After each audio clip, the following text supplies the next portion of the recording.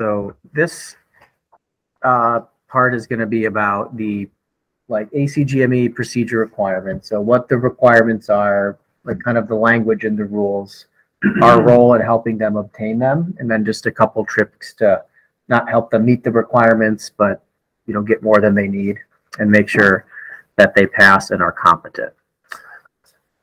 So the procedural requirements I'm going to talk about first, and this is like the ACGME procedural requirements. So what I'm going to answer is what and how many of these procedures are required for graduation. What is the faculty or the attending role in supervising these procedures? And then ways to help meet the minimum numbers, specifically with some of the more rare procedures. So this language is pretty much straight quotation from the ACGME. So not only do they have to meet the minimum number of procedures, so they have to be able to perform all the medical, diagnostic, surgical procedures, they have to meet the minimum numbers of what are called key index procedures, which we'll see on the next slide. So specific procedures that are required to graduate from an emergency medicine program. And then the program director has to verify the records of all the resuscitations and procedures as part of a semi-annual evaluation. In addition to just meeting the numbers, we also have to assess their competency, which really just means that they're doing them correctly. So not just that they've done 35 intubations, but they're doing the intubations the right way.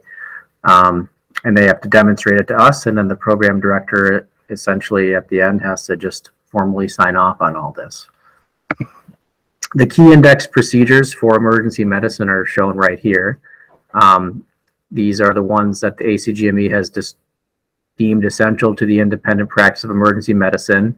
No more than 30% of these can be simulated, with the exception of certain rare procedures, which are usually pericardiocentesis, cardiac pacing, and cricothyroidotomy. So if you look at the list, this is stuff that we pretty much do every day, with the exception of some of these rare ones. So these are things that they have to get over the course of, in our program, it's a 3-year program, so over the course of 3 years.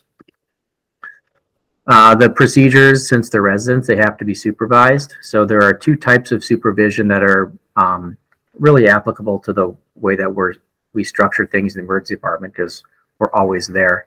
The first is direct supervision. Certain procedures have to have direct supervision, and that's meaning the supervising physician is physically there. So if the intern or the resident is intubating somebody, we are physically right there with them while they're intubating the patient. The other type that we have in the emergency department is indirect supervision with direct immediately available, which basically means that we are in the hospital, we're in the fishbowl, we're somewhere around, but we're not right with the patient and the resident performing the procedure, but we're immediately available in the proximity if needed. So this is, they go sew their lacerations, they drain an abscess, and we're around, but we're not watching them. And then just a couple tips on how to get the residents the procedures. The first thing is we actually have to do them with them, and then we have to provide the supervision and teaching. So don't turf procedures to other specialties is number 1. If there's an opportunity to do a procedure like a thoracentesis or something like that, do it yourself and have the resident do it and supervise them. The other thing that's been helpful are these things which we've called HALO procedure labs. HALO is high acuity, low occurrence procedures. So things like pericardiocentesis, cricothyroidotomy, stuff that us as attendings don't do very often. So if we're going to supervise residents, we have to be comfortable doing these procedures themselves. So at least in our group, we had the cadaver lab a few years ago. There was another procedure lab at St. Joe's in their sim lab in April.